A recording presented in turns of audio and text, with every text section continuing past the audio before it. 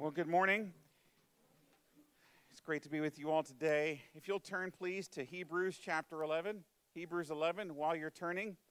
In 1982, I turned 13 years old.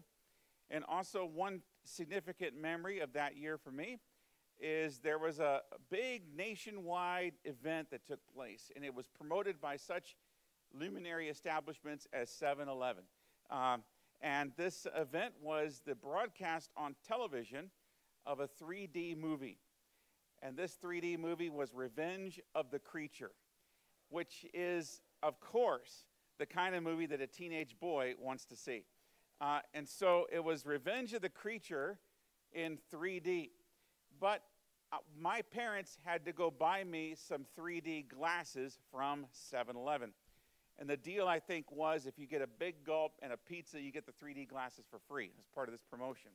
So I got those glasses, and I was so excited, and one lens was green, and the other lens was red. And it was these cheap cardboard glasses. They didn't last long. So I come home, and I'm excited, and then here comes the night of the event. And now we did not have cable TV back then.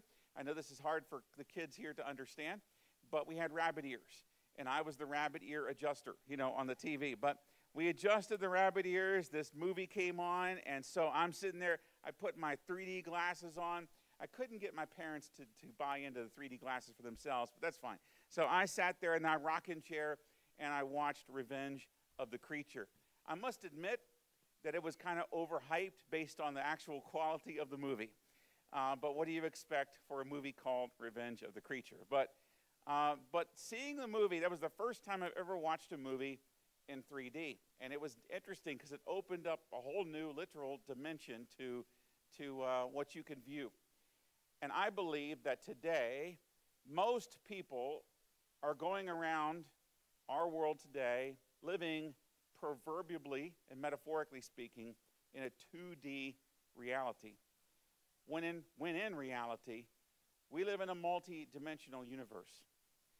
Many people go through life being impressed by God's creation, but not focusing on the Creator. And so what I want to talk to you today about is I want to encourage you to have a 3D view of reality. I want you not just to look at the impressive aspects of the universe and our world, but I want you to look at the God who is behind it.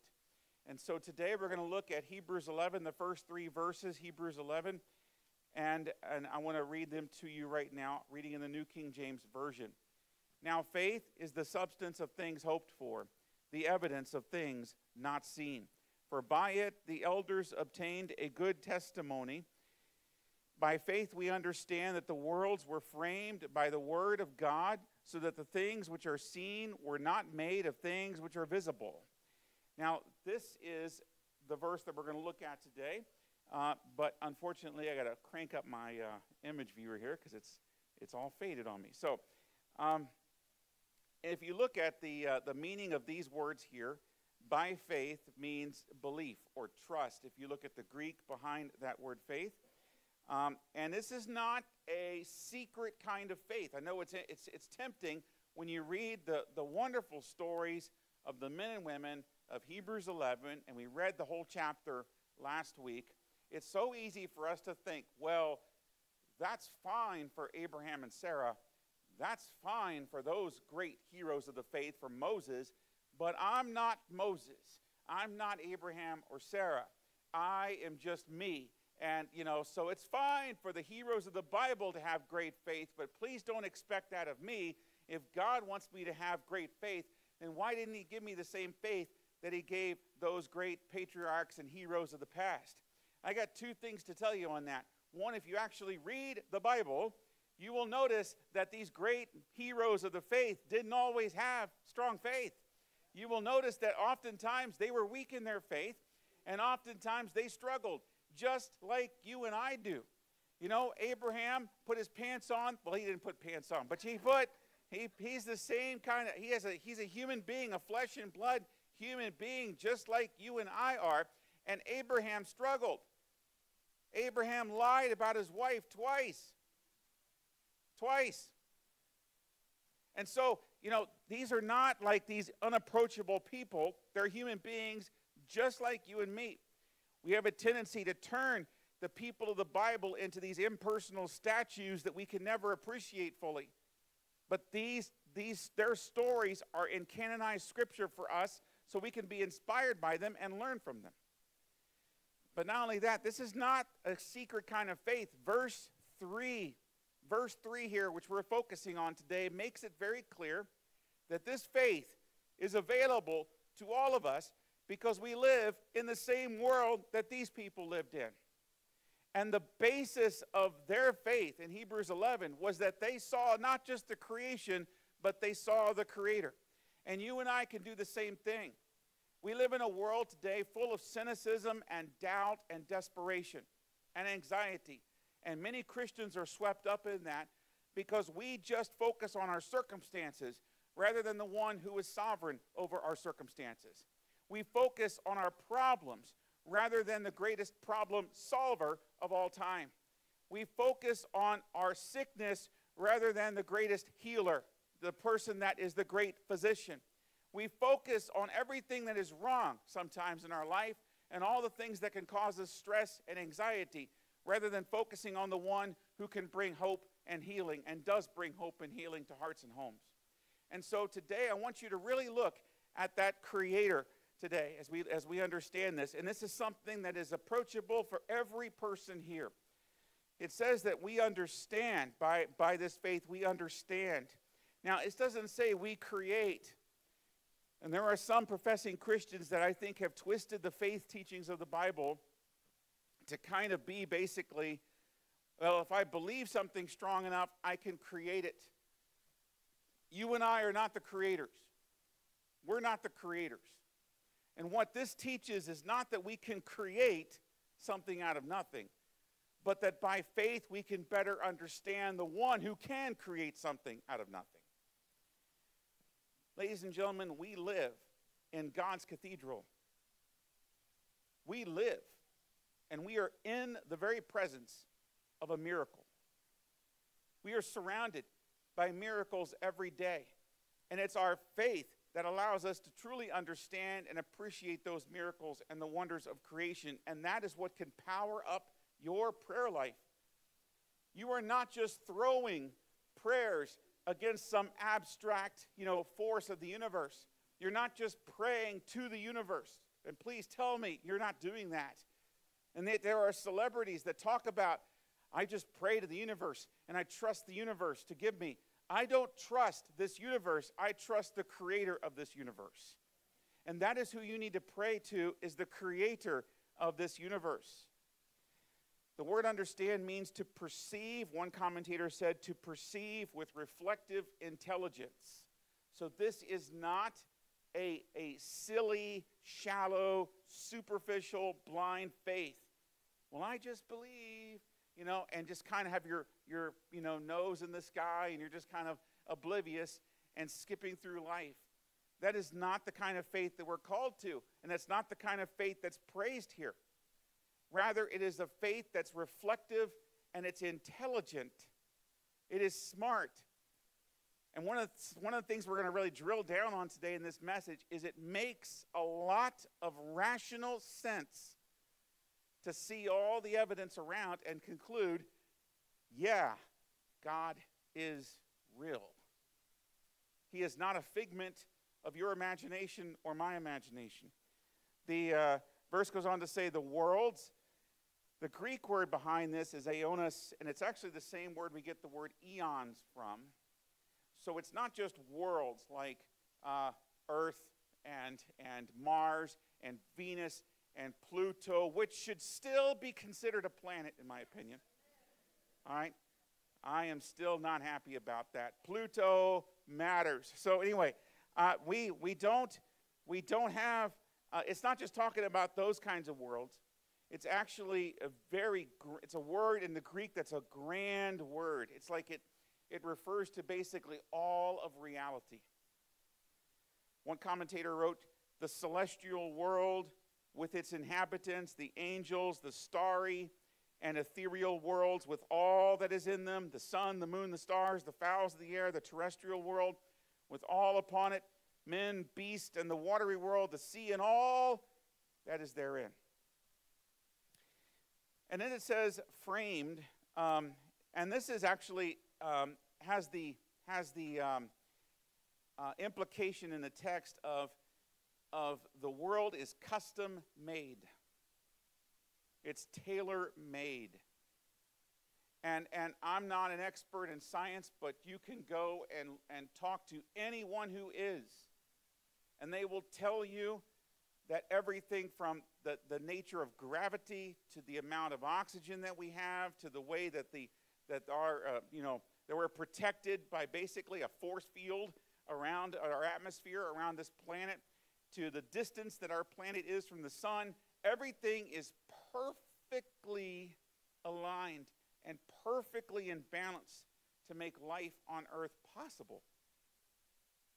That if you just adjusted some of these readings or some of these dials, if you can picture a bunch of dials, if you just adjusted them a little bit, we would cease to exist. Now, you're going to tell me that's all by random chance? And this book makes it clear here, the writer of Hebrews makes it clear that everything was framed, it was fitted, just so we could be here. It was fitted for the purposes of God. And it was done by the word of God. Now the translation for this word is rhema. It's a little bit different than in the Gospel of John. In the Gospel of John, it says, in the beginning was the Word, capital W, and that is referring to Christ. But this, in Hebrews 11, the writer here is talking about the word, small w. It's referring to the actual spoken utterance of the Creator. So John focuses on the Creator, and the writer of Hebrews here focuses on what the Creator spoke, what the Creator said. All right, so that's a little bit of a different twist. But it's basically saying that it's God's divine utterance that brought all of this into existence. Charles Spurgeon said this about it. Creation was the fruit of a word. Jehovah said, light be, and light was. The Lord's acts are sublime in their ease and instantaneousness. What a word is this? This was the wondering inquiry of old, and it may be ours to this day. He commanded, and it stood fast. Out of nothing, creation stood forth and was confirmed in existence. The same power which first uplifted now makes the universe to abide. Although we may not observe it, there is as great a display of sublime power in confirming as in creating. Happy is the man who has learned to lean his all upon the sure word of him who built the skies. Things which are seen. That means obviously visible things or observable realities. It's the realities that we can see, touch, taste, feel, hear, and smell. Things that we can apprehend with our senses. But they were not made of things which are visible. So the things that we can touch with our senses and apprehend with our senses were not made by things that we can apprehend with our senses. That's what Hebrews here 11:3 is saying. This indicates that the invisible is responsible for the visible. Now, before you just kind of dismiss this, well, that's just Bible talk. That's just pastor talk. Let me take you and quote from NASA here. All right? And NASA, just so you know, is not a church, okay? NASA writes this: more is unknown than is known. We know how much dark energy there is because we know how it affects the universe's expansion. Other than that, it is a complete mystery. But it is an important mystery. It turns out that roughly 68% of the universe is dark energy. Dark matter makes up about 27%. The rest, everything on Earth, everything ever observed with all of our instruments, all normal matter, adds up to less than 5% of the universe. Come to think of it, maybe it shouldn't be called normal matter at all, since it is such a small fraction of the universe. Now, this is NASA confirming something that should be obvious. But what we see is a small fraction of the reality that is out there. Physicists, especially experts in quantum physics and quantum mechanics and all of that, will tell you that there are likely up to 11 different dimensions to reality itself. That gets into interdimensional stuff beyond just the dimension that we live in and inhabit. Even in this dimension that we're in, or dimensions that we're in right now, we only apprehend about 5% of reality. You go beyond that, there's more dimensions. And this is something that all scientists, Christian and non-Christian, will admit and confirm. And I want you to let this sink in here, because, hear me on this, I'm going to say two things that you guys are, most of you are smarter than I am, okay, which is, I know, a low bar, but you can get this, okay? So, understand that scientists are saying we don't see dark matter and dark energy, but we see the effects of those things, and therefore we deduce from the effects of those things that those things exist. Let me repeat that. We don't see dark matter and dark energy or these other dimensions, but we see the effects of these things. Therefore, we can accurately deduce that these things exist, even though there's mystery to it.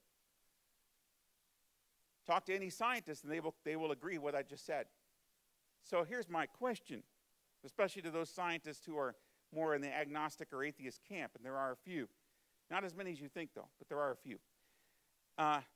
If you're willing to say that you can conclude that there are things that we can't see because of the effects, then what's your problem with believing in a creator?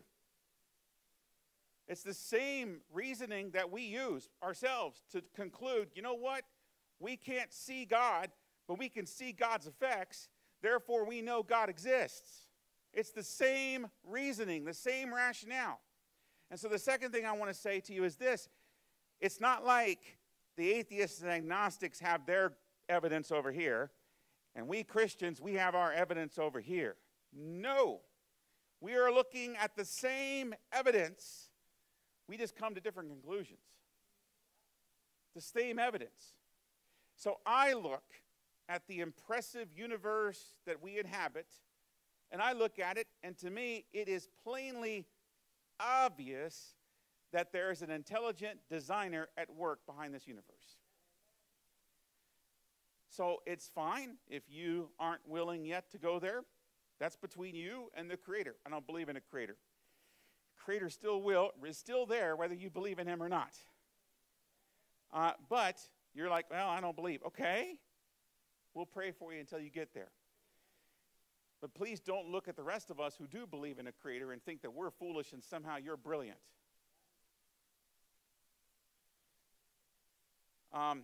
There was a guy, by the way, just again, what is seen helps us understand and appreciate better what is unseen. And if you focus only on what is seen, then you're living in a 2D world. Your reality is flat.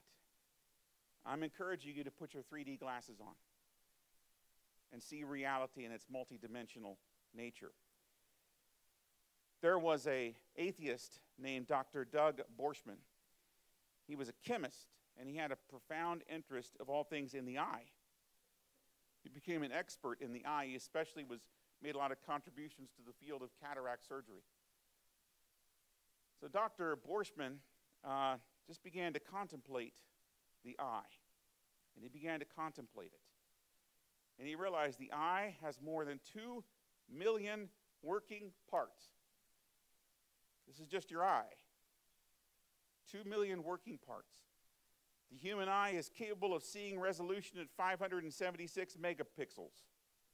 I guess that's good. I don't know. So, corneas are the only tissues in your body that don't require blood. The eye can process 36,000 bits of information an hour. That sounds impressive. The eye blinks 10,000 times a day. By the way, if your eye didn't blink, that would be a serious problem. And keep in mind that your brain is programmed in such a way that you don't have to tell your eyes to blink. There's a lot of things that you don't have to tell your body to do that it does. So, for example, you don't have to decide to breathe. You just breathe naturally. But imagine if you forgot that. we'd have a very interesting church service this morning if that was the case. And you don't have to tell your eye to blink. Okay, blink, blink, blink. You don't have to do that.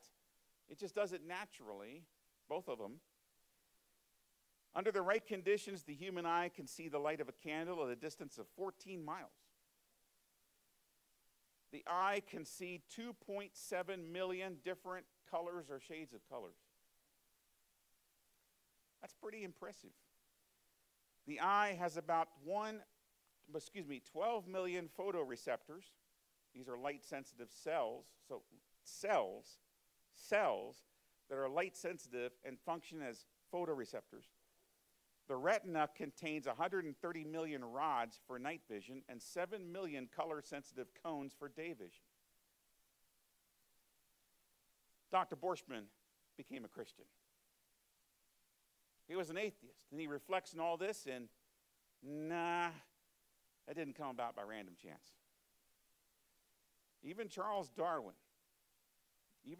wrote this, that the eye could have been formed by natural selection seems, I freely confess, absurd in the highest possible degree.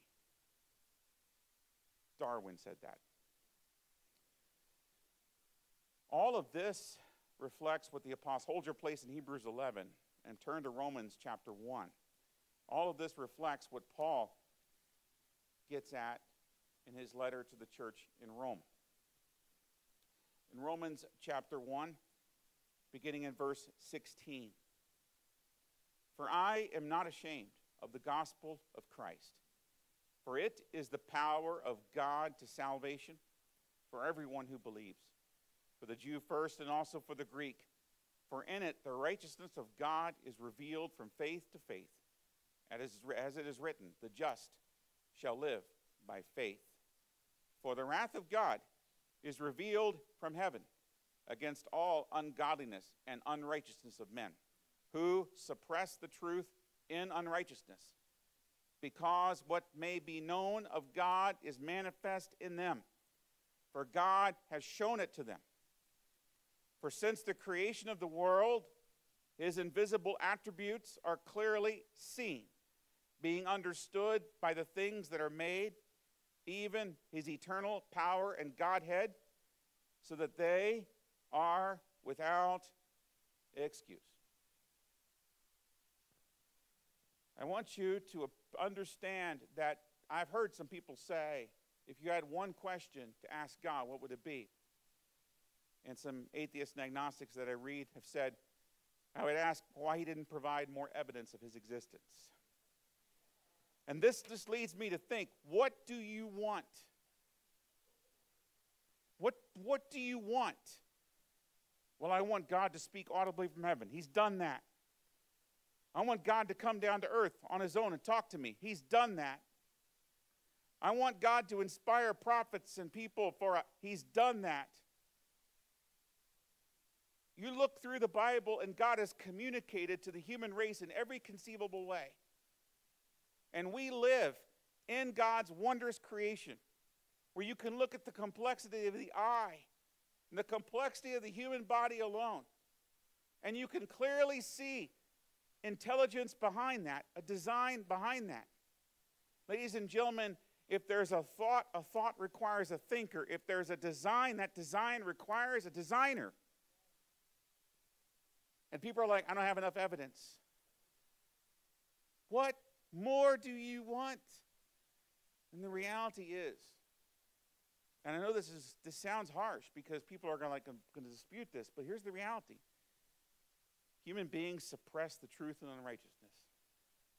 We see the evidence for God plainly.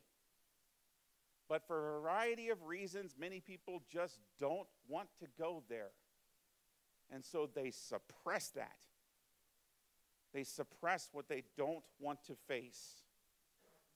That is a very unhealthy way to live in general.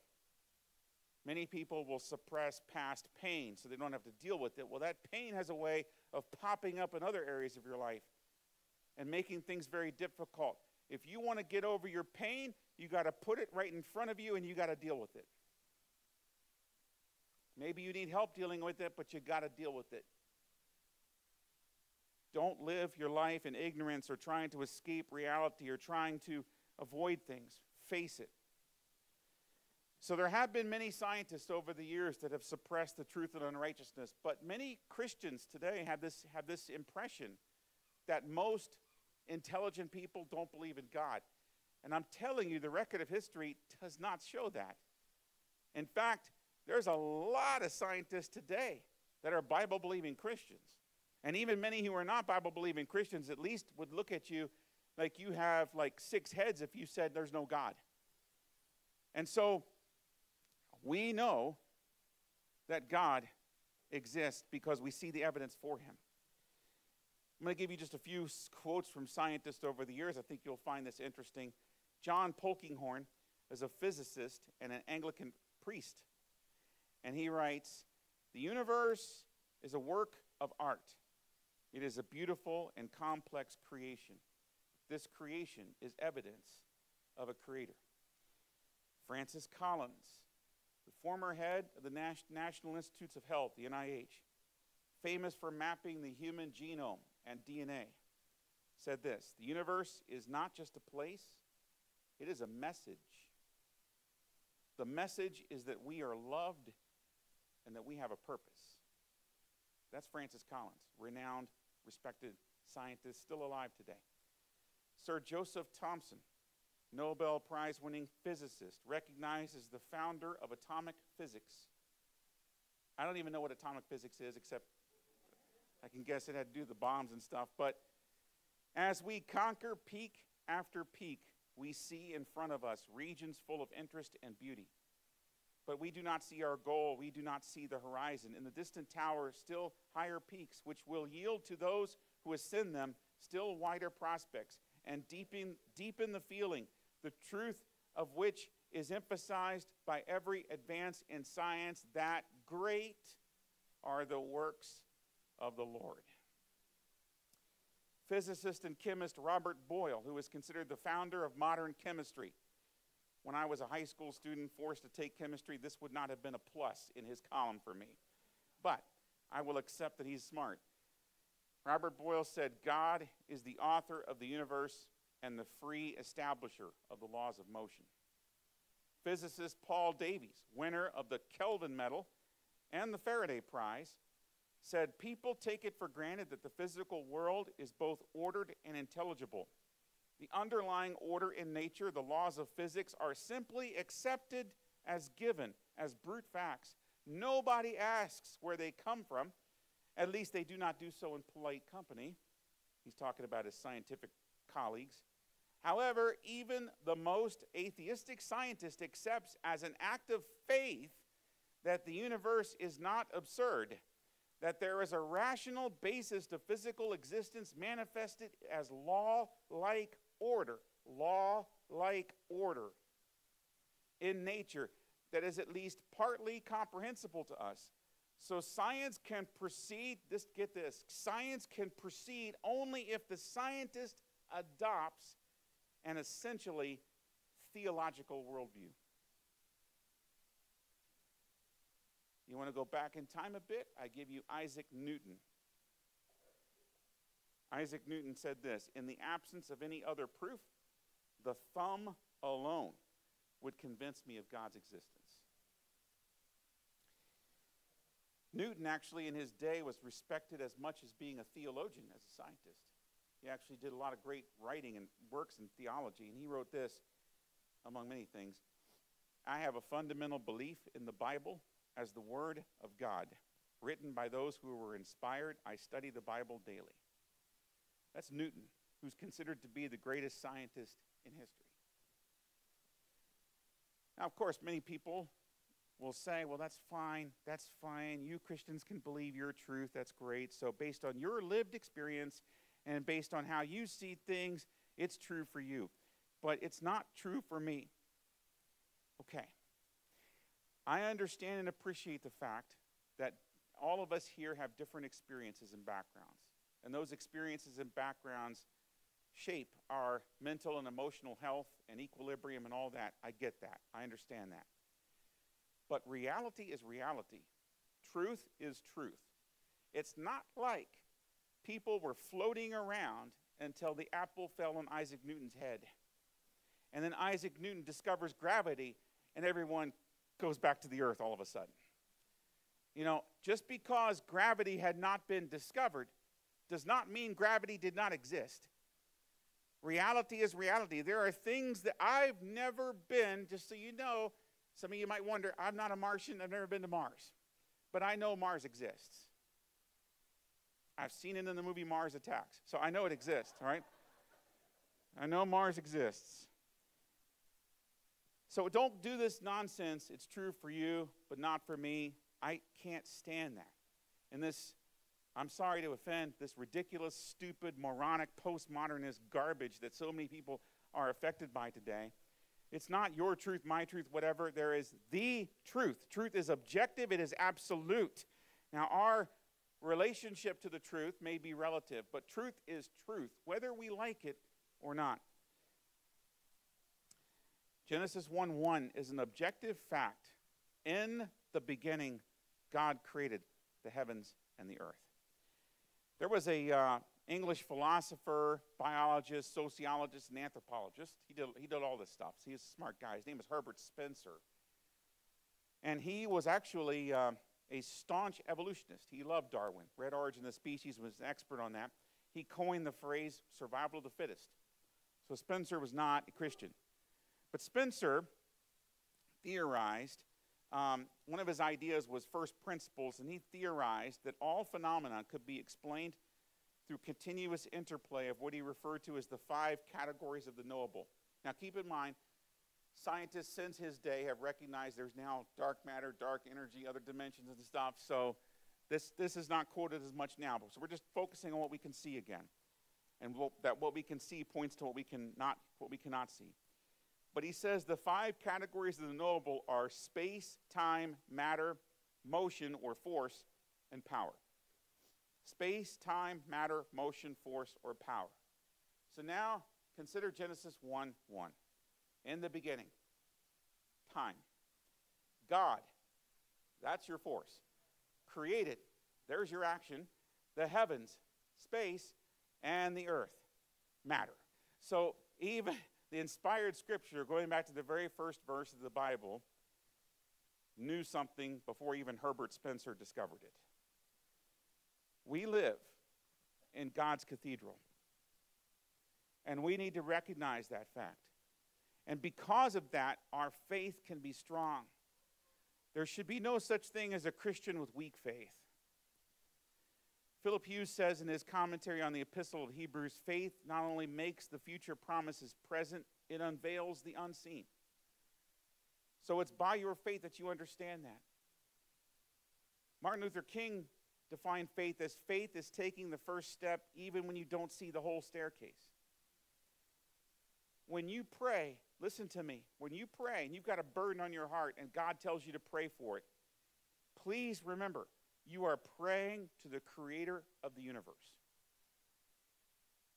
This creator of the universe is more than capable of answering your prayer. And just because you don't see a way that he can answer that prayer does not mean God can't see a way to answer that prayer. Just because you don't see how life could get any better for you, or how your marriage could get any better, or how your child could get any better. I know many of you are like, oh, my child is perfect. We'll talk about delusions on an upcoming Sunday. But there's a lot of people I've talked with, counseled with over the years. Their children have walked away from Christianity, walked away from the faith.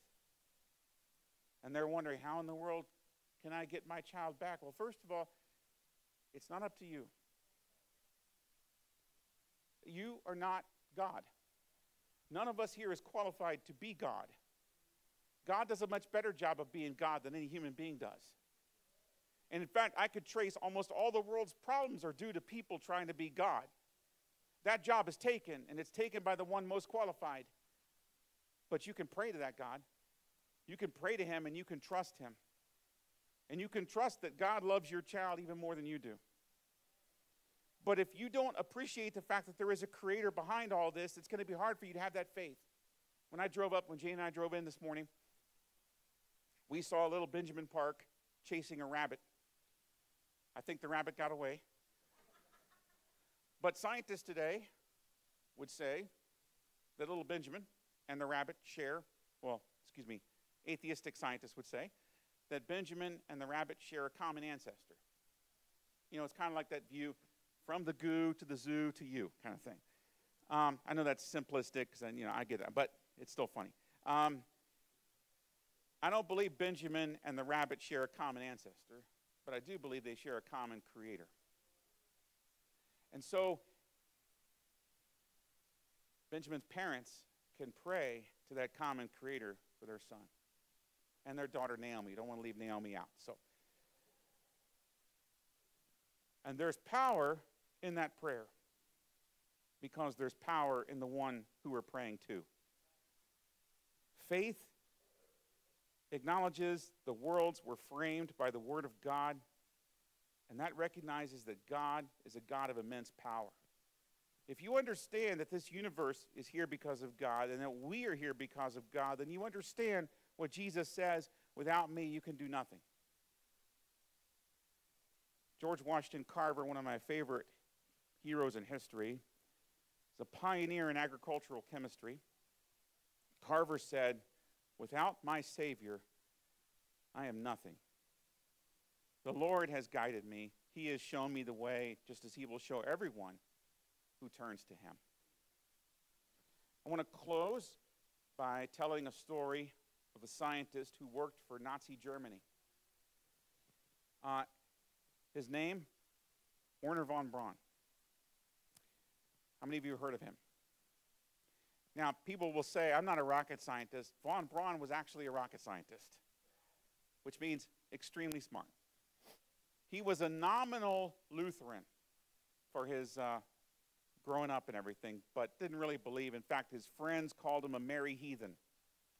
So that's the kind of lifestyle he had. He just didn't take God seriously.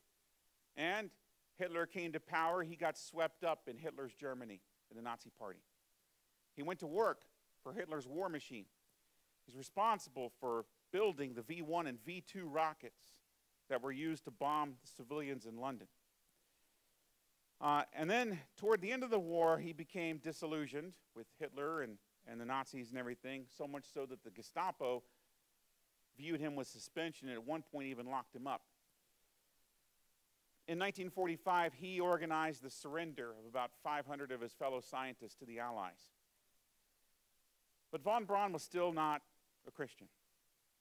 He saw Hitler for the evil man that he was. He saw Nazi Germany for the failed state that it was, but he still didn't really believe.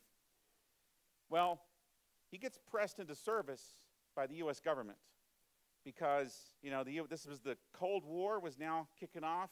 The space race was kicking off, starting to. Von Braun was an expert. So von Braun escaped the Nuremberg trials and all that because he was pressed into service by the U.S. government. Historians can debate the morality and ethics of that. That's not for our purposes here. But von Braun was invited by a friend to a church, a small Texas church in 1946. He goes to this church, and the Lord got a hold of him. And according to von Braun's diary, he accepted Christ as his Savior. Now, some people today question the sincerity of that. Well, von Braun just did that because he was trying to, well, he had already escaped punishment. He didn't have anything really to gain by this.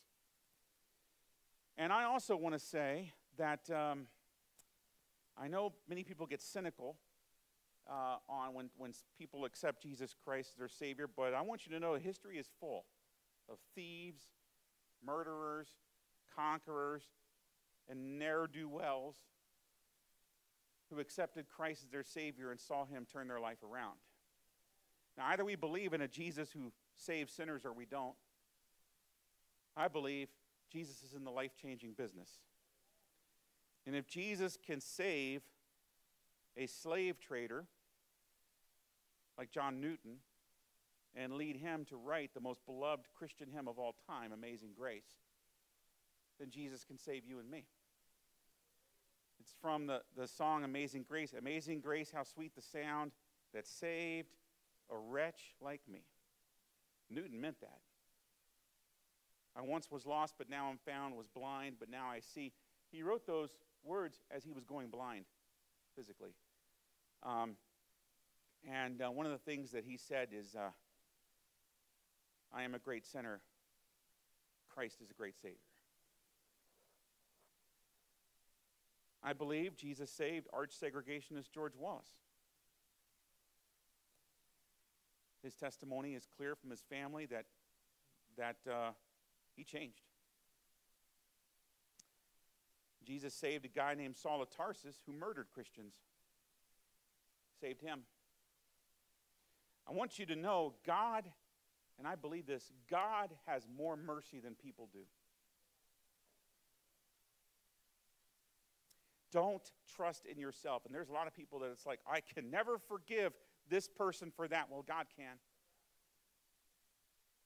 My faith is strong in my Creator, and my faith is strong in the Word of God. Don't be so sanctimonious and bitter and self-righteous that you can't accept that God loves sinners and has sent his Son, Jesus, to die for them. I believe Jesus saved sinners, and I do accept Von Braun and his word. I believe Jesus saved him, in spite of the fact that at one point in his life, before Christ, he worked for the evil Nazi war machine. So when Von Braun accepted Christ, Von Braun's whole outlook on life changed. And Von Braun began to see everything differently. At one point he writes, scientific concepts exist only in the minds of men. Behind these concepts lies the reality which is being revealed to us, but only by the grace of God. At one point he wrote, an outlook at the vast mysteries of the universe should only confirm our belief in the certainty of its creator. In later years, toward the end of his life, he was diagnosed with pancreatic cancer. And he was asked to speak at this event, but his health wouldn't allow him to do it, so he was asked to write his remarks out. His remarks were published as a foreword to a science book that came out just like a month before he died. In that foreword, this is what Von Braun wrote. In this reaching of the new millennium, he wrote this in the early 1970s, as we're approaching the 21st century. In this reaching of the new millennium, through faith in the words of Jesus Christ, science can be a valuable tool rather than an impediment. The universe, as revealed through scientific inquiry, is the living witness that God has indeed been at work. Understanding the nature of the creation provides a substantive basis for the faith by which we attempt to know the nature of the Creator.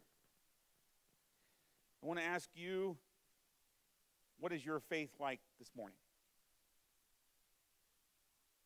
Is your faith based on your circumstances, or based on your feelings, or based on your emotions, or based on all of that?